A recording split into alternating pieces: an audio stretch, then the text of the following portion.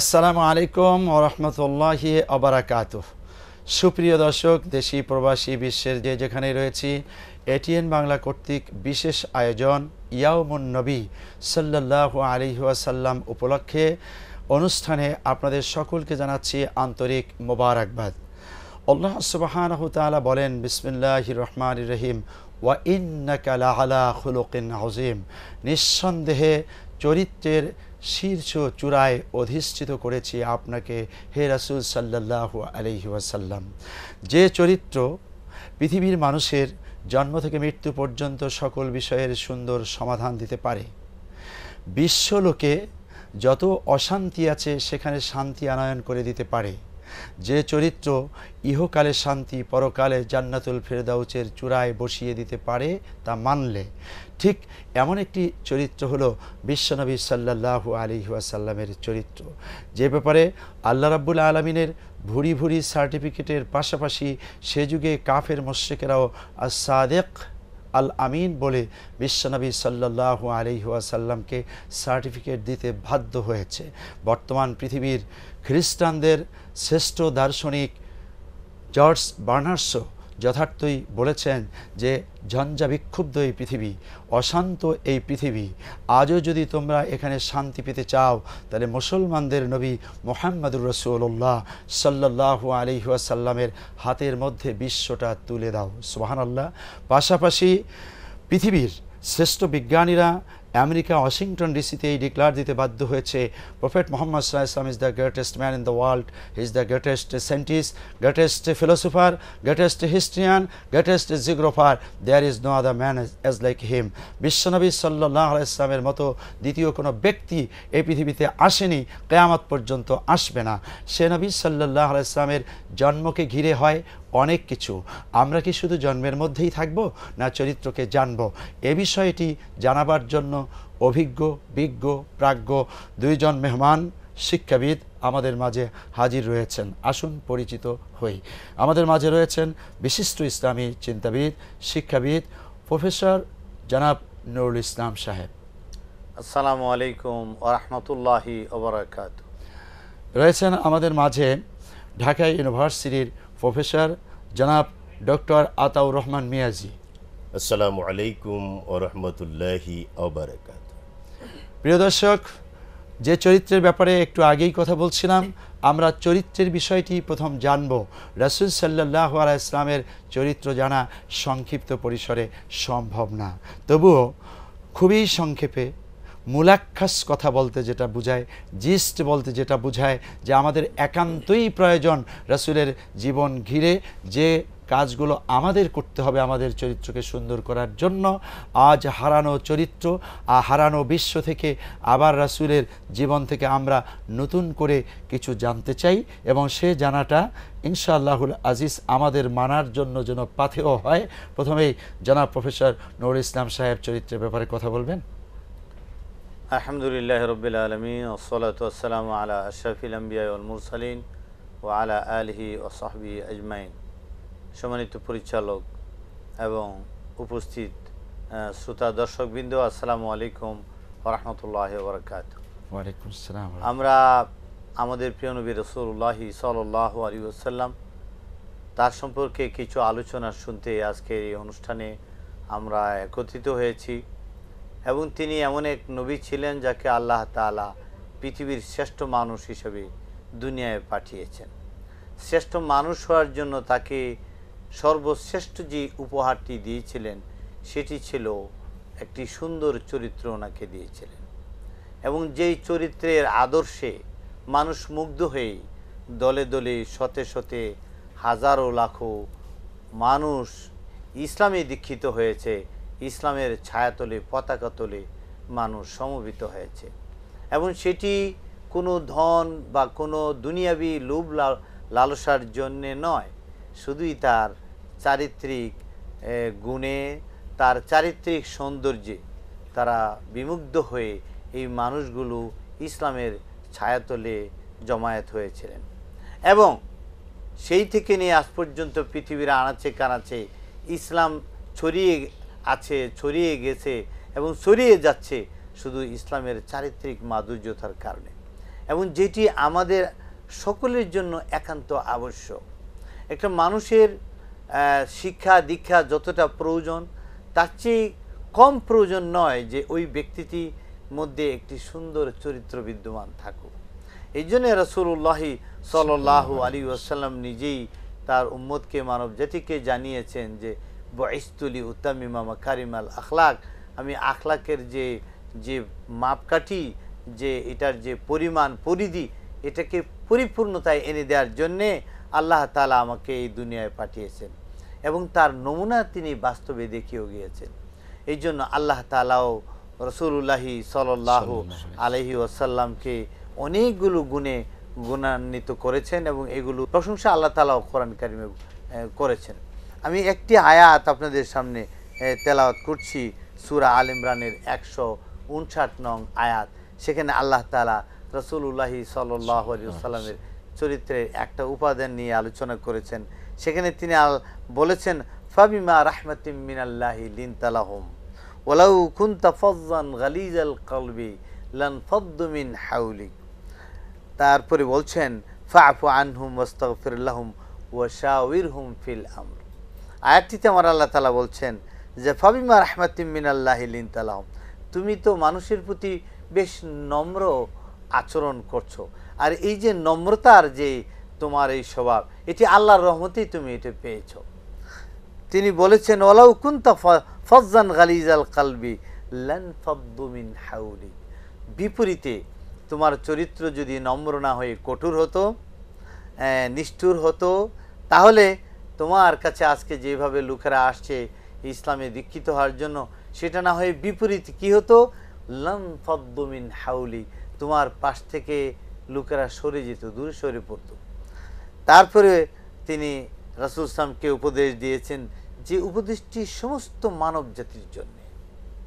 আল্লাহ তাআলা বলছেন, ফাআফু আনহুম, তাদেরকে মাফ করে দাও, ওয়াস্তাগফির লাহুম, শুধু তাই না, তারা যে ভুল ত্রুটি করবে তাদের পক্ষ থেকে তুমি তাদের জন্য তওবা করো, ফাস্তাগফির লাহুম। তারপরে আল্লাহ বলছেন, ওয়া শাওয়িরহুম ফিল আমর, তোমরা যেসব কাজকর্ম করবে সেটি তোমরা পারস্পরিক একত্রিত হয়ে তোমরা পরামর্শ করে নেবে। দেখেন কি সুন্দর সুন্দর উপদেশ আমার আল্লাহ তাআলা আমাদেরকে দিয়েছেন। অন্য একটি জায়গায় রাসূলুল্লাহ সাল্লাল্লাহু আলাইহি সাল্লামের সম্পর্কে তার একজন সাহাবী আনাস রাদিয়াল্লাহু তাআলা আনহু বলছেন যে আমি রাসূলুল্লাহ সাল্লাল্লাহু আলাইহি ওয়াসাল্লামের সাথে অনেক দিন, দীর্ঘকাল, এক জায়গায় আছে 10 বছর আমি তার সাথে কাজ করেছি। এই কাজ করতে গিয়ে জীবনে অনেক জায়গায় ত্রুটি হয়েছে, ঠিকমতো দায়িত্ব পালন হয় নাই, হয়তো একটা করতে গিয়ে আরেকটা করেছি, হয়তো যা বলেছেন তা করিনি। এত সব ত্রুটি বিচ্যুতি ঘটার পরেও তিনি কোনোদিন এই ভাষায় আমাকে প্রশ্ন করেননি, কেন এটা করলে না। তিনি এইভাবে প্রশ্ন করেননি, এই কাজটি কেন করলে, মানে এই কেন দিয়ে যে এইভাবে আমরা অনেক সময় আমাদের সাবঅর্ডিনেটদেরকে প্রশ্ন করি, রাসূলুল্লাহ সাল্লাল্লাহু আলাইহি সাল্লাম তার অধীনস্থদেরকে এটি করতেন না।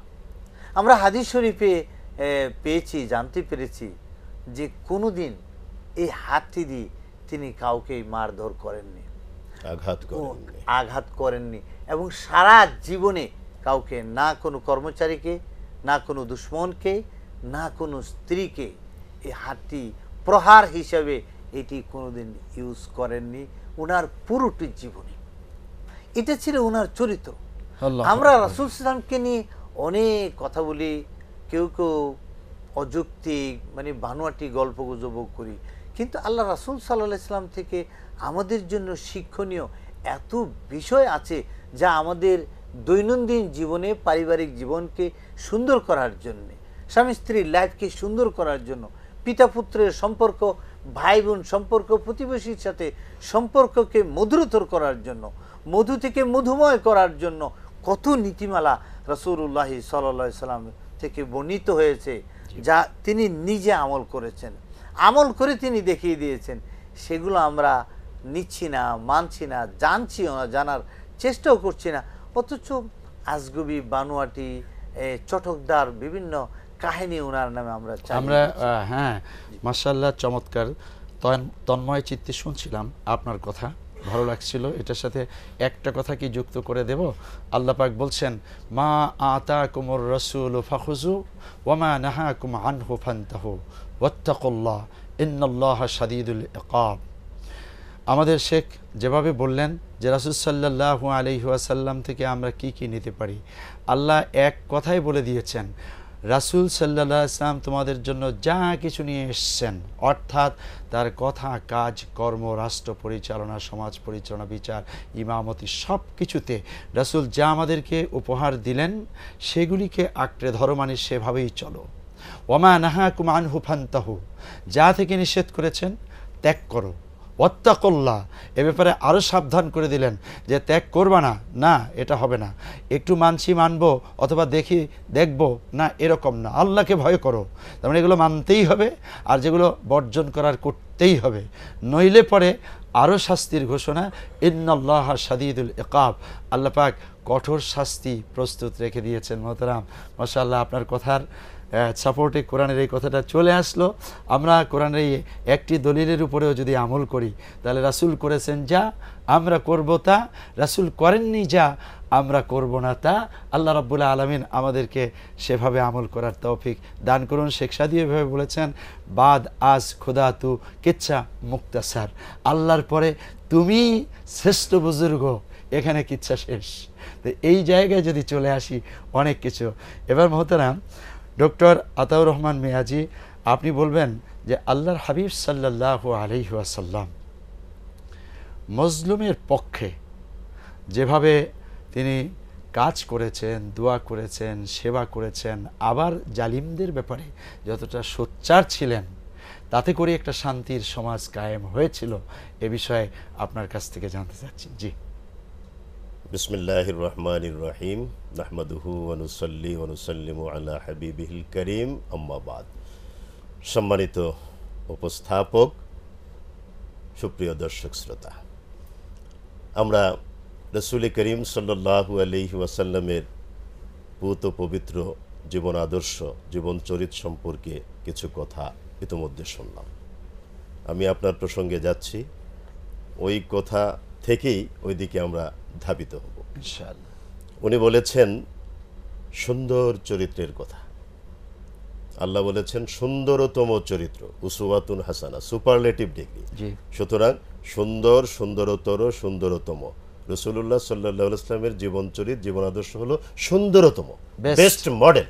আল্লাহ কোরআনে কারিমে বলেছেন, লাকাদ কানা লাকুম ফি রাসূলিল্লাহি উসওয়াতুন হাসানা, certainly and undoubtedly, that is verily, in the apostle of Allah, in the messenger of Allah, in the prophet of Allah, known as Muhammad, peace and blessing be upon him, that is sallallahu alaihi wasallam, is the best or the nicest or the excellent specimen, that is the model for you all, O mankind.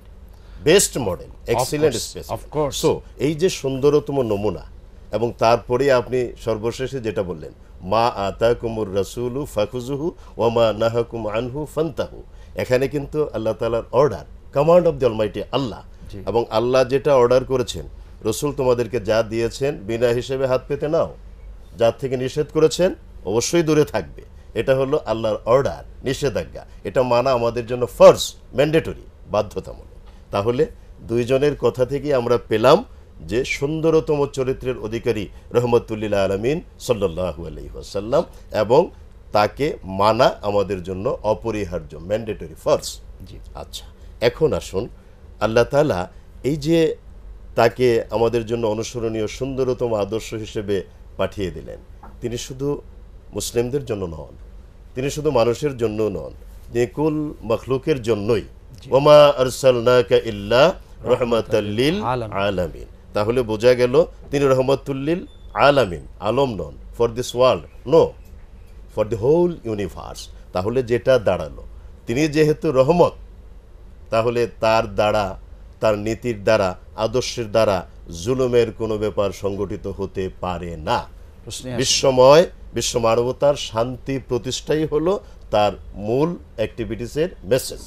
সুতরাং যারা জালিম, অন্যের উপর অন্যায়, অত্যাচার, নির্যাতনের steam roller চালায়, ওখান থেকে তাদেরকে হাত বেঁধে একেবারে একই গণ্ডিতে আবদ্ধ করে মেসেজ দিয়ে দেওয়া নবীজির জীবনে জুলুমের কোনো অস্তিত্ব নেই, বরং মজলুমের পক্ষে দাঁড়িয়েছিলেন রহমতুল্লিল আলামিন সাল্লাল্লাহু আলাইহি ওয়াসাল্লাম। অতএব জুলুম চলবে না, নির্যাতন চলবে না, অন্যায় চলবে না, এর স্টিম রোলার দিয়ে বিশ্ব মানবতাকে দমিয়ে রাখা যাবে না। অবশ্যই নবীজির সুন্দরতম আদর্শের অনুসরণে মজলুমের পক্ষে অবস্থান নিয়ে মজলুমকে সার্বিক সহযোগিতা করার দায়িত্ব নবীজির এই কর্মকাণ্ড থেকে, মেসেজ থেকে আমরা পাই। আমরা যদি মদিনা সনদের দিকে তাকাই এবং নবীজির যে বিদায় হজের ভাষণ ওই দিকে তাকাই, তাহলে আমরা জালিম এবং মজলুমের পার্থক্যটা, আমাদের কি করণীয় কি বর্জনীয় তা স্পষ্ট করে জানতে পারি। দেখুন, মদিনা সনদ, the first well written, the only perfect constitution given by the Prophet Muhammad sallallahu alaihi wasallam for the human being all over the world forever.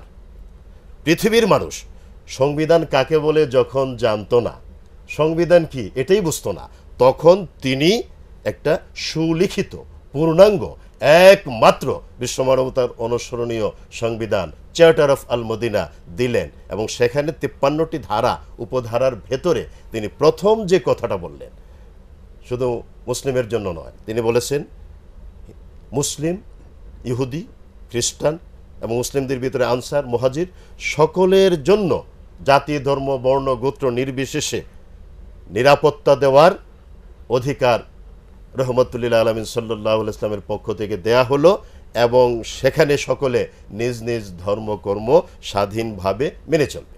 এই যে মানবতার অধিকারটা তিনি এখানে দিলেন, তার মানেটা কি? তিনি যদি এমনটা করতেন যে যারা কাফির, মুশরিক, অন্য ধর্মের অনুসারী অথবা নাস্তিক, মুশরিক, তাদেরকে এনে যদি পিটুনি কয়েকটা দিয়ে এক একজনকে 50,000 টুকরা করে নদীতে নিক্ষেপ করে দিতেন, ওখানে নদী নাই, উপসাগর আছে, তাহলে কি এটা জালিমের ভূমিকা হতো না? তার পক্ষে সম্ভব ছিল, এটা সম্ভব ছিল, কিন্তু সেটা করেননি, কারণ তিনি জালিম নন, তিনি হলেন রহমতুল্লিল আলামিন এবং মজলুমের পক্ষে তার অবস্থান। এবং এতে করে যেটা হলো, এই যে সকলের শান্তিপূর্ণ সহ অবস্থানে তিনি এনে দিলেন, এতে করে অন্যেরা ভাবলো যে তাহলে আমরা যে শান্তি পেলাম, যার কারণে তিনি কে, তিনি কি মিশন নিয়ে এই পৃথিবীতে আসছেন, আমরা তো ওটা জানবো এবং মানব। যেটা করেছিলেন আপনার জার্মানিতে একজন পণ্ডিত, দার্শনিক, মহামানব আমরা তাকে বলবো, গেটে, বড় দার্শনিক, মানবতাবাদী দার্শনিক, নবীজির আদর্শের পূর্ণাঙ্গ অনুসারে তিনি পরে হয়েছিলেন। সেই গেটে বললেন, if this is Islam then every thinking person among us is undoubtedly দি মুসলিম। এর একটা কারণ ছিল, আমি 1 মিনিটের ভিতরে কারণটা সংক্ষেপে ব্যাখ্যা করব। দেখুন, আমি গিয়েছিলাম তার ইনস্টিটিউটে, ইন্টারন্যাশনাল রিসার্চ ইনস্টিটিউট। তিনি বয়স যখন 60 হলো, 60 বছর হলো, তার মানে বৃদ্ধ প্রায়, তিনি ভাবলেন পৃথিবীর সকল জ্ঞানে আমি পারদর্শী হলাম এক্সেপ্ট ইসলাম, কোরআন এন্ড সুন্নাহ। এখন যতদিন আমি বেঁচে থাকব, আমি কেবল কোরআন চর্চা করব, গবেষণা করব, ইসলাম সম্পর্কে জানব, এটাই বাদ আছে, আর সব শেষ। এবার তিনি এই দিকে লেগে গেলেন একটানা 17 বছর। Remember it very seriously and sincerely. ইসলাম সম্পর্কে, নবীজি সম্পর্কে, কোরআন সম্পর্কে একটানা 17 বছর গবেষণা করলেন মিস্টার গেটে। আমরা যারা মুসলিম, আমরা যারা বড় বড় কথা বলি, এক একজন বড় পণ্ডিত, স্কলার, আমরা কি বুকে হাত দিয়ে বলতে পারবো 17 ঘন্টা একটানা ইসলাম সম্পর্কে গবেষণা করেছি? পারবো? আমি পারবো, আলহামদুলিল্লাহ, আমি করেছি, পারবো। পৃথিবীতে কয়জন পারবে? গেটে একটানা 17 বছর গবেষণা করলেন। গবেষণার পরে 17 বছরে যে মাল মশলা পেলেন, মেসেজগুলো পেলেন, লক্ষ কোটি মেসেজ, ওটাকে তিনি এক লাইনে প্রকাশ করলেন। সেটা কি? If this is Islam then every thinking person among us is undoubtedly the Muslim. If this is ইসলাম, এই যদি হয় ইসলাম, যেটা আমি 17 বছরে গবেষণা করে পেলাম, দেন তাহলে এভরি থিঙ্কিং পারসন, প্রতিটি চিন্তাশীল ব্যক্তি, অ্যামাং আস, আমাদের ভিতরে, আমি যেমন চিন্তা করলাম 17 বছর, এরকম যারা চিন্তা করেন আমাদের ভিতরে, ইজ হয় আনডাউটেডলি, নিঃসন্দেহে, দি মুসলিম, মুসলিম। তার মানে এরকম চিন্তা করলে, জানলে, গবেষণা করলে ওই লোকটা মুসলিম না হয়ে পারে না, রাসূল করিম সাল্লাল্লাহু আলাইহি ওয়াসাল্লামের সুন্দরতম আদর্শের অনুসারী না হয়ে পারে না। তার মানে কি? নবীজি এখানে সেট করে দিয়ে সব কিছুর সমাধান এখানে দিয়ে গেলেন এবং মিস্টার গেটে এটা প্রমাণ করে দিলেন। এখন দেখুন, আলহামদুলিল্লাহ, চমৎকার আছে। মজলুমের ব্যাপারে রাসূল সাল্লাল্লাহু আলাইহি ওয়াসাল্লাম দোয়াও যেমন করেছেন, আবার এই মজলুমের পক্ষে তিনি অনেক কাজও করেছেন। এরকম দিয়ে একটা দৃষ্টান্তের কথা একটু বলবেন কি? আমি এখানে একটু শরীক হতে চাই। জি জি রাসূলুল্লাহ সাল্লাল্লাহু আলাইহি ওয়াসাল্লাম জি এই জুলুম সম্পর্কে বলছেন, আয-যুলমু যুলমাতু ইয়াউমিল কিয়ামা। এই যে জুলুমটা মানুষ করে, এটা তার জন্য তার হাসরকে অন্ধকারে তাকে বেষ্টন করে দিবে, তার জন্য ভয়াবহ বিপদ ডেকে নিয়ে আসবে এই জুলুম। আজকে সে অনেক শক্তিশালী, সেই দিন আল্লাহর কাছে সে কিছুই না। জি সেই দিন তাতাকাল্লাবু ফিহিল কুলুব ওয়াল আবসার, আল্লাহর আযাব যখন দেখবে তার চক্ষু এবং অন্তর ভয়ে থরথর করে কাঁপতে থাকবে। জুলুম করবে কোথায়? সেই জালিমের এই বর্তমান চরিত্র সেদিন দেখা যাবে না। আজকে যে মর্মান্তিক দৃশ্য আমাদের চোখের সামনে আমরা দেখতে পাচ্ছি, যে আরাকানের এই মুসলমানদেরকে তারা যেইভাবে বের করে দিয়েছে, আর তাদের নিজের বাড়ি ঘর, দোকানপাট, ব্যবসা বাণিজ্য, চাকুরি, ক্ষেত খামার সমস্ত ছেড়ে শুধু প্রাণটাকে বাঁচানোর জন্যে ছেলে মেয়ে স্ত্রী পুত্রদেরকে নিয়ে আজকে তারা কাগজের ছাউনি, আজকে তারা তাঁবুর নিচে তারা জীবন যাপন করছে। বিশ্ববাসীর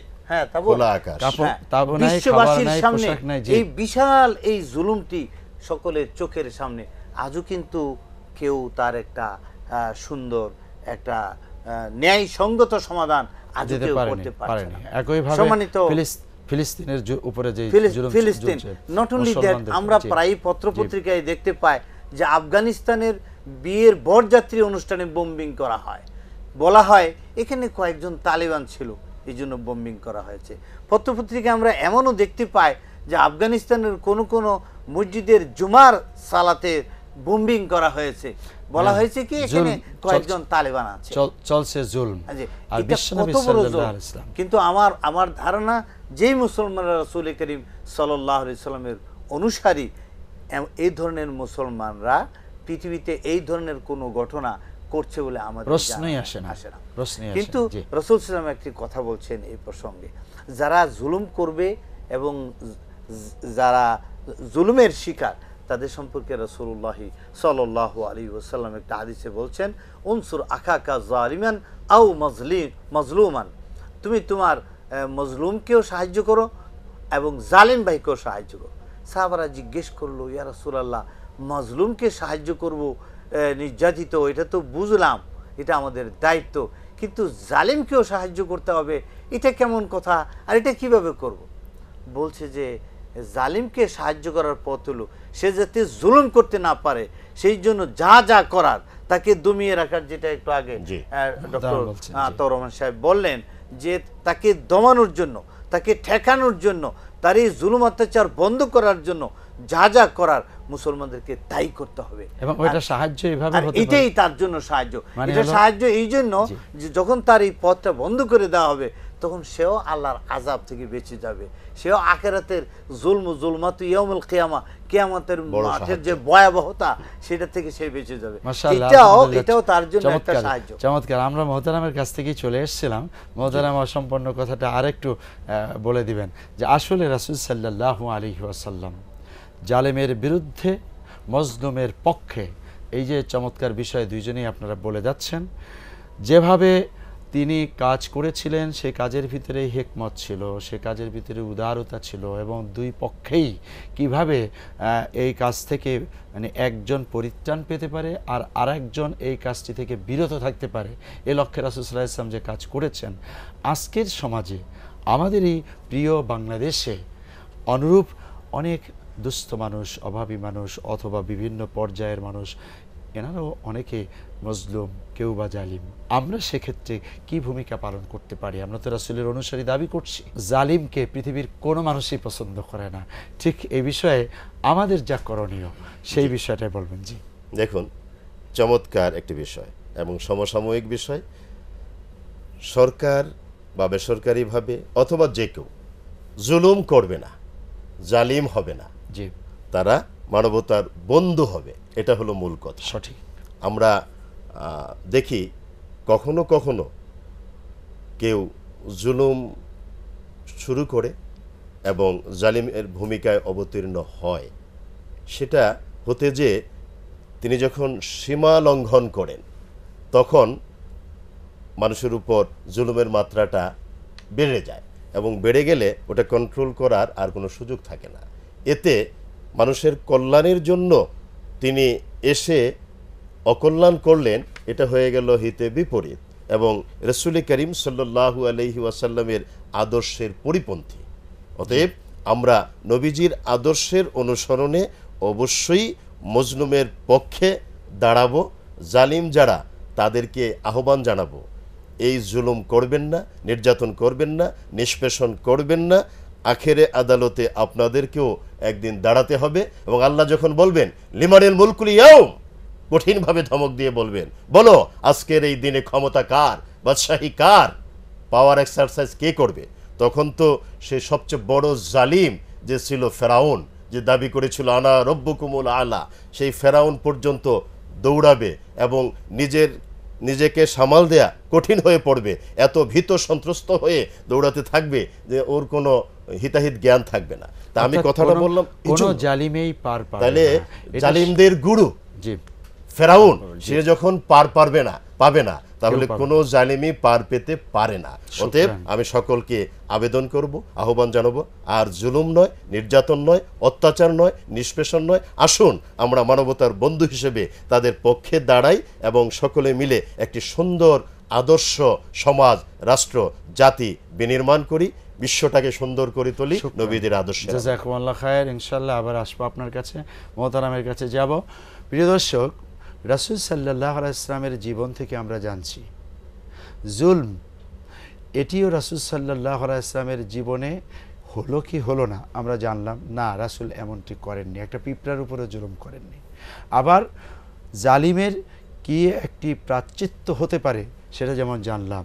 আরেকটা কথা আমরা জানবো, রাসূল সাল্লাল্লাহু আলাইহি ওয়াসাল্লাম বলেছেন যে কেউ যদি মজলুম হয়, অর্থাৎ যার উপরে জুলুম করা হলো, এই মানুষটি যখন দোয়া করেন, এই দোয়াটি সোজা আল্লাহর কাছে চলে যায়, মাঝে কোনো পর্দা থাকে না, বাধা বিঘ্নতা নাই। তার মানে হলো যারা মজলুম, নিপীড়িত, নির্যাতিত, নিগৃহীত, সে রোহিঙ্গাই হোক আর ফিলিস্তিনি হোক, আফগান হোক, ইরান হোক, তুরান হোক, বাংলাদেশি হোক আর আমেরিকা হোক, কানাডাই হোক না কেন, যিনি মজলুম তিনি যদি দোয়া করেন, ধর্ম তো কর্ম তার না থাকলেও ওই দোয়া আল্লাহর কাছে চলে যায়। এজন্য আমরা আল্লাহর ভয়ে সচেতন হয়ে যাব। আপনি কতক্ষণ টিকে থাকবেন, জীবনটা কার? আপনি যে এখন কথা বলছেন, এই যে সুন্দর স্বাস্থ্য, সুন্দর পৃথিবী নিয়ে আপনি ভাবছেন, বিশ্ব আপনি চালাবেন, অনেক কিছু পরিকল্পনা আপনার, এগুলো আসলে কতক্ষণ সময়ের জন্য? আপনি কি একটু অতীতের ইতিহাস দেখবেন না? নবী রাসূলগণ যেমন চলে গেছেন, আপনার মা বাবাও যেমন চলে গেছেন, ডিক্টেটর স্বৈরাচার যেমন চলে গেল, ঠিক তদ্রূপভাবে আমাকেও তো চলে যেতে হবে। অতএব আপনি আরেকজনের উপরে কথা দিয়েই হোক, অথবা শক্তি প্রয়োগ করে হোক, শারীরিকভাবে টর্চার করে হোক, অথবা তার জমি জমা দখল করেই হোক, অথবা শক্তি, সামর্থ্য, ক্ষমতা সব কিছু দিয়েই যদি একটা মানুষের উপরে আপনি জুলম করেন, এটা বেশিক্ষণ টিকবে না। তাহলে পরে একটি পর্যায়ে ওই মজলুমের দোয়া কবুল হয়ে গেলে আপনার যে বিপদ আসবে, সেরকম বিপদ অতীতে যে কত বড় বড় ডিক্টেটরের উপরে, জালিমদের উপরে হয়েছে, ওই ইতিহাস থেকে শিক্ষা গ্রহণ করব আমরা এবং তওবা করব। আজকের এই প্রোগ্রাম থেকে উদাত্ত আহ্বান জানাচ্ছি, আর নয় জুলম, বরং এখন থেকেই বন্ধু হওয়া, উপকারী হওয়া, কল্যাণকামী হওয়া, এমনটি যতটা বেশি হতে পারি আল্লাহ আমাদেরকে তত বেশি মহব্বত করবেন, জান্নাত তত সহজে পেয়ে যাব। আল্লাহ আমাদের তৌফিক এনায়েত করুন। এই পর্যায়ে আচ্ছা, রাসূল করিম সাল্লাল্লাহু আলাইহি ওয়াসাল্লামের জীবনে এ তো বিশাল ব্যাপার। তা আর একটা চ্যাপ্টারে একটু মোহতারাম জনাব প্রফেসর নুরুল ইসলাম আপনি বলবেন, আমানাহ। রাসূল সাল্লাল্লাহু আলাইহি ওয়াসাল্লাম আমানতের ব্যাপারে কি গুরুত্ব দিয়েছিলেন, আর সেই আমানত সংরক্ষণকারী কত বড় সম্মানের অধিকারী হবেন, আর সংরক্ষণ না করলে কত বড় খারাপ মানুষে পরিণত হয়ে জাহান্নামে যাবেন, বিষয়টা বলবেন। সম্মানিত ভাই সাহেব পরিচালক, আমি আগের কথায় আবার একটু আসতে চাই একটা বিষয়। আপনি বলছেন যে মজলুম যে বদদোয়া করে, যে দোয়া করে এটা কবুল হয়ে যায়, সেই দোয়াটা কি? সেই দোয়াটা নিঃসন্দেহে জালেমের জন্য আল্লাহ তুমি তারে মাফ করে দাও এটা বলে না, আল্লাহ তারে জান্নাত দিও এটা দোয়া করে না। মজলুম যখন জুলুমের শিকার হয় সে কিন্তু জালিমের বিরুদ্ধে এমন সব আযাব গজব তার উপরে বর্ষিত হোক, এটি আল্লাহর কাছে চায়। আর এটা যদি সঙ্গে সঙ্গে আল্লাহ মঞ্জুর করে নেয় তাহলে জালিমের বিপদটা কি পরিমাণ ভয়াবহ হবে এটা কিন্তু আমাদের জানা দরকার। এই জন্য আরেকটা হলো জুলুমের, আমি আরেকটি ফর্মুলা বলতে চাই, জুলুমের যে রূপরেখা তার মধ্যে আরেকটা বড় রূপরেখা হলো মানুষকে তার অধিকার থেকে বঞ্চিত করা। শুধু অন্যায় অত্যাচার করা না, তার অধিকার থেকে যে বঞ্চিত করলো, সে অধিকারটা পেল না, এটা হলো তার জন্য আরেকটা বড় ধরনের জুলুম। সেক্ষেত্রে আমরা বিস্তারিত অন্য আলোচনা আমরা আসবো। যদিও আপনি আমানা নিয়ে একটি প্রশ্ন করেছেন, নবী আলাইহিস সালাতু ওয়াস সালাম বলছেন যে যার আমানতদারি নাই তার দিনদারি নাই। এটা মান লা আমানাতা লাহু লা দীন লাহু মান লা আমানাতা লাহু, যার মধ্যে আমানতদারি নাই তার মধ্যে ইসলামী জীবন আদর্শের কোনো কিছুই তার মধ্যে নাই। এই জন্যে আমাদের কাছে আমানত থাকতে হবে। আমানতকে আমরা নর্মালি বুঝি যে একটা লোক তার কাছে ৫,০০০ টাকা আছে, আমাকে দিল, তার রাখার মতো জায়গা নেই, চাওয়া মাফিক আমি ওইটা যেদিন চাইলো দিয়ে দিলাম, এটাকে আমরা বুঝি। অথবা তার কাছে একটু অলংকার আছে, এটা রাখার মতো তার ঘরে বা তার সুন্দর জায়গা নেই, আমার কাছে রাখলো, আমি দিলাম, আমানতদারি হলো। আমি এটাকে বিলম্ব করলাম, আমি অথবা কিছু রেখে দিলাম অথবা কিছু খেয়ে ফেললাম, এটা খেয়ানতদারি হলো। এটা আমরা সকলেই বুঝি। কিন্তু আরেকটা জিনিস ভালো করে বুঝতে হবে যে আমানতের মধ্যে আরো অনেকগুলো জিনিস ছড়িয়ে আছে। তার মধ্যে একটা হলো আমাকে একটা দায়িত্ব দেয়া হলো, আমি সেই দায়িত্বটাকে সঠিকভাবে পালন করলাম না, এটা আমানতের খেয়ানত হলো। আরেকটা হলো যে একটা কাজ আমি যে উপযুক্ত তাকে আমি না দিয়ে আমি অনুপযুক্ত ব্যক্তিটার উপরে এই কাজটা দিলাম, আমি কিছু বিনিময় নিলাম, নিয়ে উপযুক্ত লোকটাকে বঞ্চিত করে আমি তার চেয়ে কম উপযুক্ত ব্যক্তিকে এই কাজটা দিলাম, আমি কিছু দুনিয়াবি স্বার্থের বিনিময়ে কাজটি করলাম, এটা একটা আমানতের খেয়ানত। এখানে ডাবল হলো, একটা হলো যে ব্যক্তি অনুপযুক্ত তাকে দেওয়া হলো, এখানে উপযুক্ত ব্যক্তিকে বঞ্চিত করা একটা আমানত। আর আরেকটা হলো আবার কিছু পয়সা নেওয়া হলো বা কিছু একটা বিনিময় নেওয়া হলো, সেটা হলো যে কাজের এই জাতীয় বিনিময় নেওয়ার কোনো সুযোগ নাই, এটা উৎকোষ ঘুষ যা বলে, এটা আরেকটা বড় হারাম কাজ। তৃতীয় আরেকটা হইলো ওই যে অনুপযুক্ত লোকটাকে দেওয়া হলো, তার দ্বারা দায়িত্ব পালনের যে ঘাটতি হলো, প্রতিষ্ঠানের, দেশের, সমাজের যে ক্ষতি হলো, এই ক্ষতিটার দায়িত্ব যে আমানতের খেয়ানত করলো এ তার হইলো। আরেকটা হলো রাসূলুল্লাহ সাল্লাল্লাহু আলাইহি ওয়াসাল্লাম বললেন যারা এইটি আমানতের খেয়ানতটা করলে তাদের ব্যাপারে একটা হাদিস রাসূলুল্লাহ বলছেন যে মুনাফিক দুনিয়াতে কিভাবে চিনব। আল্লাহ তাআলা তো কোরআন কারিমে বলছেন ইন্নাল মুনাফিকিনা ফিদ দারকিল আসফালি মিনান নার, তারা শুধু জাহান্নামে যাবেই না বরং তারা জাহান্নামের অতল তলায় যাবে। তারা অর্থাৎ জাহান্নাম যত নিচে তার গভীরতা যত বাড়বে আযাবের মাত্রা সেখানে তত বেশি, এটা হাদিসে ইরশাদ করা আছে। আর সেই অধিকতর যিনি ভাই সাহেব একটু আগে বলছেন সুপারলেটিভ ডিগ্রি যেটা আযাব, সেখানে পৌঁছবে কে? মুনাফিক। মুনাফিকটা কে? মুনাফিকটা হলো মানুষের সামনে সে মুসলমান কিন্তু আসলে ভিতরে ভিতরে সে অমুসলমান, সেই ঈমানকে সে বাহিরে প্রকাশ করছে, ভিতরে ভিতরে সে অমুসলিম অর্থাৎ কুফরিকে লালন করছে। তা মুসলিম পরিবারে এরা অঘোষিত কাফের, মানে এদের সম্পর্কে জানি না। রাসূলুল্লাহ সাল্লাল্লাহু আলাইহি ওয়াসাল্লামকে জিজ্ঞেস করলো ইয়া রাসূলুল্লাহ ওই মুনাফিকগুলো আমি চিনবো কেমনে? বলছে তিনটা আলামত যদি পাওয়া যায় তাহলে বুঝবে সে মুনাফিক। একটা হলো কথা কইলে মিথ্যা কথা কয়, তারপরে ওয়াদা করলে খেলাফ করে, আমানত রাখলে সে খেয়ানত করে। এই তিনটা কাজ যদি সে একটা করে তাহলে সে 33%, 3 ভাগের 1 ভাগ একটা খাসলত তার ভিতরে আছে। হ্যাঁ, একটা খাসলত আছে। আর যদি তিনটাতেই তাকে পাওয়া যায় সে মুনাফিক খালেস, একে পরিপূর্ণ 100% মুনাফিক। কাজী আমানতদারিটা নিয়ে আমাদের সমাজে এখন যেইভাবে বাড়ছে এটা একটা ভয়াবহ আকার সামাজিক বিশৃঙ্খলার জন্য। আরেকটা হলো রাসূলুল্লাহ সাল্লাল্লাহু আলাইহি ওয়াসাল্লাম বলছেন কিয়ামত ততক্ষণ পর্যন্ত হবে না যতক্ষণ মানুষের মধ্যে খেয়ানতের পরিমাণটা ব্যাপক হারে ছড়িয়ে পড়বে না, ততক্ষণ কিয়ামত হবে না। এটা বরং কিয়ামতের আলামত একটা। জি শেখ, এ বিষয়ে আপনার থেকেও আমরা কিছু পেতে চাচ্ছি। জি জি, কথা তো খুব সুন্দর চলছিল। জি, শেষ কথাটা দিয়ে শুরু করি। এই যে তিনি যেটা বললেন পরবর্তীতেই কিছু। জি, অর্থাৎ আমানতের খেয়ানতের পরিমাণটা এমন পর্যায়ে চলে যায় তখন আর পার পাওয়ার কোনো সুযোগ থাকে না। উনি ক্যাটেগরিক্যালি 33%, 66% ইত্যাদি বলছিলেন। তো এই যে মুনাফিকি, এই যে আমানতের খেয়ানত, এটা যত বেশি হবে, সীমা অতিক্রম করলে আল্লাহ তো কোরআনে কারিমে স্পষ্ট বলেই দিয়েছেন, ওয়ালা তা'তাদু ইন্নাল্লাহা লা ইউহিব্বুল মু'তাদিন, সীমা লঙ্ঘন করো না, আল্লাহ তাআলা সীমা লঙ্ঘনকারীকে পছন্দ করেন না। তো আল্লাহ পছন্দ না করলে ওর জন্য জান্নাত কখনো আশা করা যায় না, এটাই বাস্তব চূড়ান্ত সত্য কথা। সুতরাং এই ক্ষেত্রে আমরা হব আমানতদার।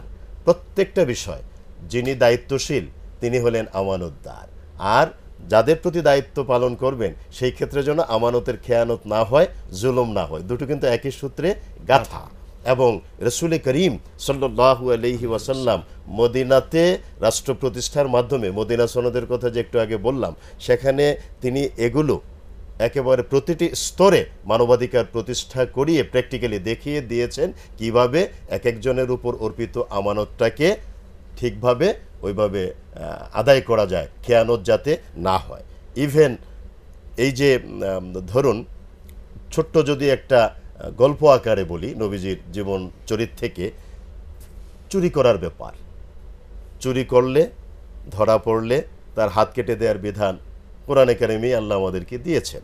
তো সেই ক্ষেত্রে নবীজিও স্পষ্ট করে বলেছেন, চুরি করে ধরা পড়া সে যদি আমার কন্যা ফাতিমা রাদিয়াল্লাহু তাআলা আনহা তিনিও হন, তাকেও ছাড় দেওয়ার কোনো সুযোগ নাই।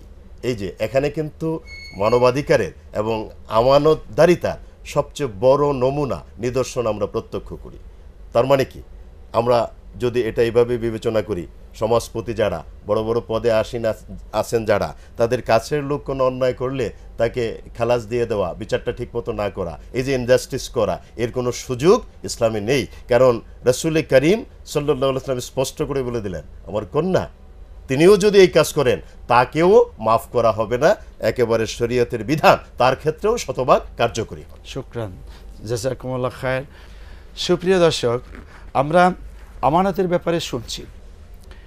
আমানত সংরক্ষণ করতে হবে এবং যথাযথভাবে ব্যক্তিকে পৌঁছিয়ে দিতে হবে। রাসূল সাল্লাল্লাহু আলাইহি ওয়াসাল্লাম হিজরতের সময় এমনটি আমল করে দেখিয়েছিলেন।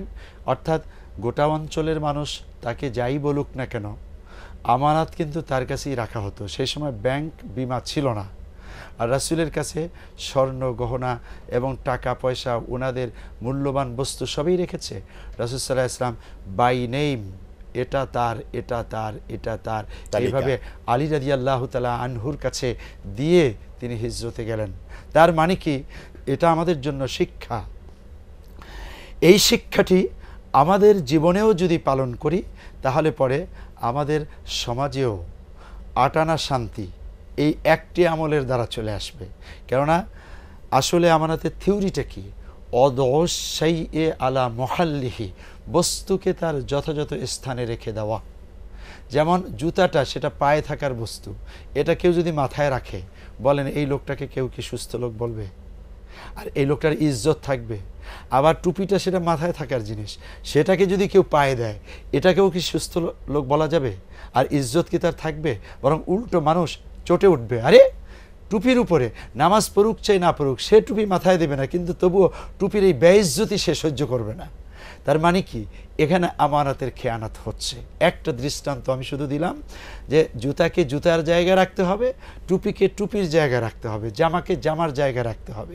অনুরূপভাবে ছেলের আমানত, মায়ের আমানত, বাবার আমানত, আমাদের সন্তান সন্ততির আমানত, স্ত্রীর আমানত, পরিবারের আমানত, সমাজের আমানত, দেশের আমানত, রাষ্ট্রের আমানত, আন্তর্জাতিক বিশ্বের আমানত।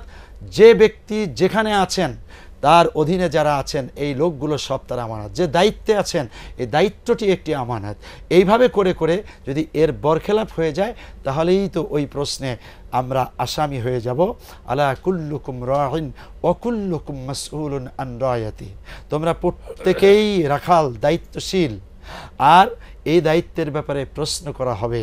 অর্থাৎ এক কথায় আমাদের এই দুই মুহতারাম যেভাবে বলেছেন যে আমানত শুধু কেবল টাকা পয়সা না, আমানত হলো একটি জীবন, একটি সমাজ, একটি রাষ্ট্র, সবটা মিলেই এক একজন এই দায়িত্ব পালন করছেন, যার যার কাছে ওই বস্তুটি আমানত, দেশটি আমানত। আল্লাহ পাক আমাদের তৌফিক এনায়েত করুন। এ পর্যায়ে শেষের দিকে দুইজনের কাছ থেকে 2 মিনিটে সংক্ষিপ্ত কথা শুনব। আমরা অনুষ্ঠানের প্রায় শেষ পর্যায়ে পৌঁছে গিয়েছি। হুকুক, রাসূল সাল্লাল্লাহু আলাইহি ওয়াসাল্লাম আল্লাহর হক, বান্দার হক পালন করতে যে কিভাবে দায়িত্ব পালন করেছিলেন। সম্মানিত উপস্থাপক, জি ধন্যবাদ এই প্রশ্নটির জন্য। এটি একটি বিশাল ব্যাপার যেটি আমাদের 2 মিনিটে শেষ করতে বলছেন। প্রথমত হলো আল্লাহর হক।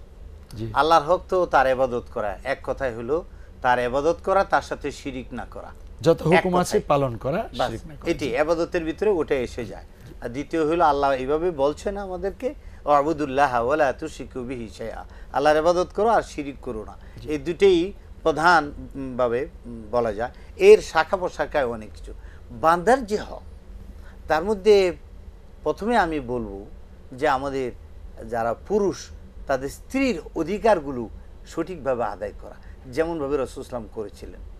যারা স্ত্রী মহিলা মণ্ডলে আছেন, আপনাদের জানতে হবে স্বামীর কী হক, ছেলে মেয়েদেরকে জানতে হবে মাতা পিতার কী অধিকার, পিতা মাতাদেরকে জানতে হবে সন্তানরা আমাদের কাছে কি অধিকার রাখে।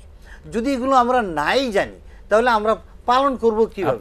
আল ইলমু কাবলাল কাউলি ওয়াল আমাল, আগে জানবো তারপরে মানবো। আপনার কথা হলো যে প্রথমে জানবো তারপরে মানবো, আমরা যেন আপন আপন হক, হিউম্যান রাইটস। আর একটা পয়েন্ট ইজ ভেরি ইম্পর্টেন্ট, সেটা হলো শ্রমিকের সাথে মালিকের সম্পর্ক।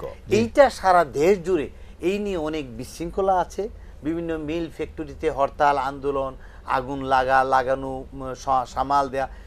এইখানে যদি শ্রমিক এবং মালিক তারা যদি পরস্পর একের অধিকারগুলি সঠিকভাবে জেনে এবং মেনে নেয়, তাহলে আমি মনে করি পুরো দেশটি একটি দুনিয়ার ছোটখাটো জান্নাতের বিশাল চ্যাপ্টার আপনি মেসেজ দিয়েছেন।